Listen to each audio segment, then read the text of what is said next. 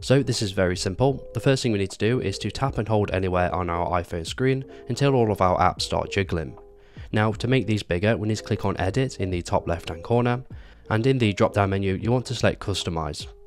Once you're in the Customize option, you can do many things like change your icons to dark mode, automatic mode, or you can even select a tint.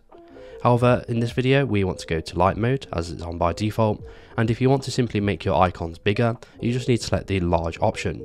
And as you can see, this makes your icons bigger, but it also removes the app labels. And once you're ready, you want to tap on your home screen and they are now successfully been enlarged. However, if you want to zoom everything in on your iPhone screen to make things more readable and viewable, and then you need to do this in the settings application. To do this, you want to go to the settings application, and from here you want to scroll down and you want to find display and brightness and click into that, and then you'll scroll all the way to the bottom to display and click on display zoom. From here you want to select larger text, and again this is going to make everything on your iPhone screen bigger. Once you're ready, you want to click on Done in the top right hand corner, and then you want to click on Use to Zoom, and this is going to briefly restart your iPhone. And once your iPhone is quickly restarted, you'll notice immediately that everything on your screen has been zoomed in and is bigger, which will make things easier to read if you are quite hard of seeing. And if we go to the home screen, you'll notice that all of the app icons are bigger, and it also keeps the text labels.